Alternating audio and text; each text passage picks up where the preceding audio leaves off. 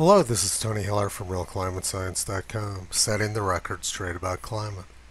This video is titled Fire Conspiracy Theorists. This graph was published by the U.S. Forest Service a few years ago. It shows burn acreage in the U.S. going back for a century. As you can see, there was a huge spike in burn acreage from the 1920s through the 1950s. And since the 1950s, burn acreage in the United States has been very low by historical standards. There has, however, been a very small upswing in forest fire burn acreage in the U.S. over the last 20 years. So climate alarmists, of course, want you to see this very small upswing over the last 20 years and not see the huge spike prior to the 1960s. So they've come up with all sorts of wonderful excuses to ignore the pre-1960 data. My three favorites that I've heard are, they used to start the fires intentionally, or firefighting techniques got better, or people just didn't used to know how to do addition properly. That one's my favorite. In the 1930s they built the Golden Gate Bridge and they split the atom, but they couldn't figure out how to total up forest fire burn acreage. That makes a lot of sense. My experience with climate alarmists is that they're some of the most ignorant, intellectually lazy, and poorly educated people on the face of the earth.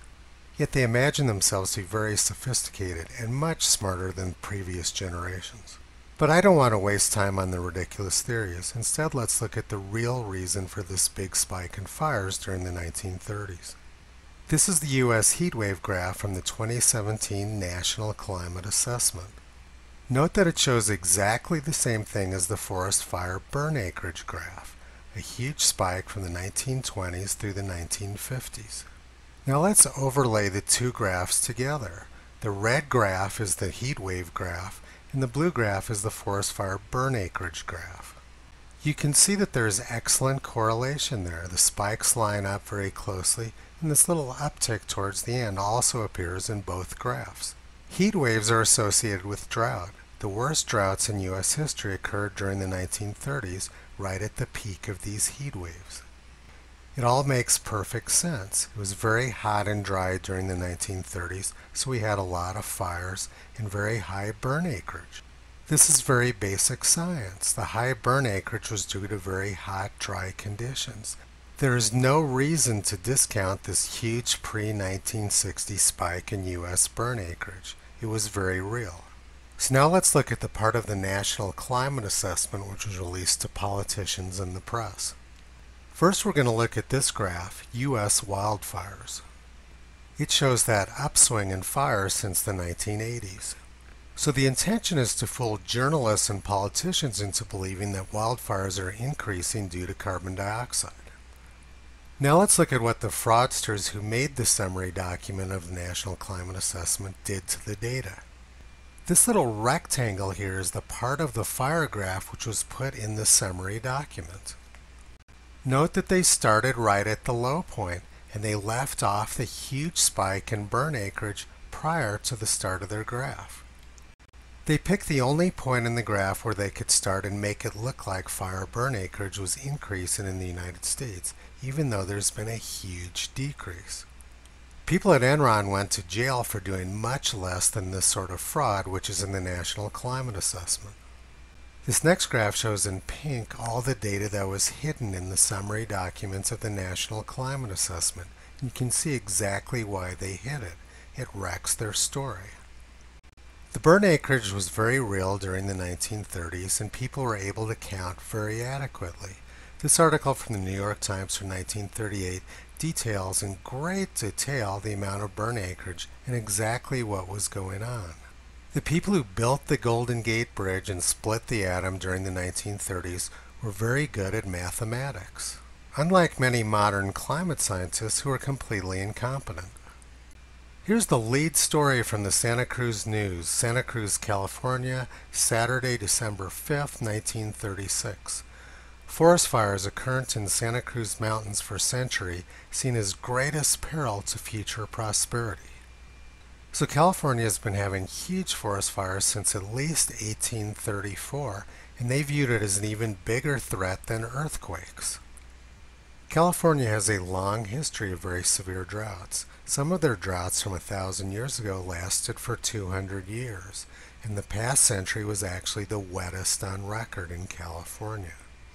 This graph was published in the San Jose Mercury News a few years ago. Climate alarmists believe that these huge droughts in the past were natural, but the little tiny recent droughts were man-made.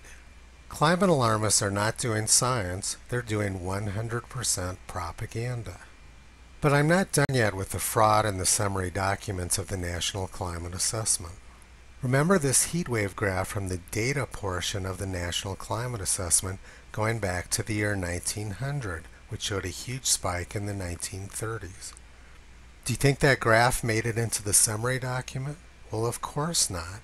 The summary document had this heat wave graph, which started very conveniently in the 1960s. Now let's look at exactly what they did. This rectangle here is the part of the heat wave graph which made it into the summary document, and all of this is what they left off. Once again, they started their graph right at the low point, the only place they could have started the graph to make it look like heat waves were increasing, when actually there's been a huge decrease in U.S. heat waves. And here's the pink rectangle which shows all the data that was hidden. These people are not doing science, they're committing fraud. For reference, this is the main page that was used by politicians and journalists from the National Climate Assessment. Here's the heat wave graph over here, and here's the U.S. wildfires graph over here. And then other fraudsters like the Union of Concerned Scientists take the fake data from the National Climate Assessment and turn it into stories like this. Is global warming fueling increased wildfire risks? And the answer is a resounding no. Wildfires are way down in the U.S. Heat waves are way down in the U.S. And drought is also way down in the U.S. The U.S. climate has become much less extreme over the last 80 years, yet they have people hysterical believing that we're about to die in the next 12 years, or as Prince Charles said, in the next 18 months. The whole thing is a total scam, and they're trying to bully people into compliance with their plans to take over the U.S. energy industry. It's very important that we all fight back and stop them from doing this. Running short of energy because we chose to rely on imaginary green energy would be catastrophic. It would completely destroy Western civilization. So what can you do? You can get involved. Your future and your children's future depends on shutting these crooks down. Visit Toto on the web at realclimatescience.com. He's been pulling back the curtain on junk science and propaganda for a long time.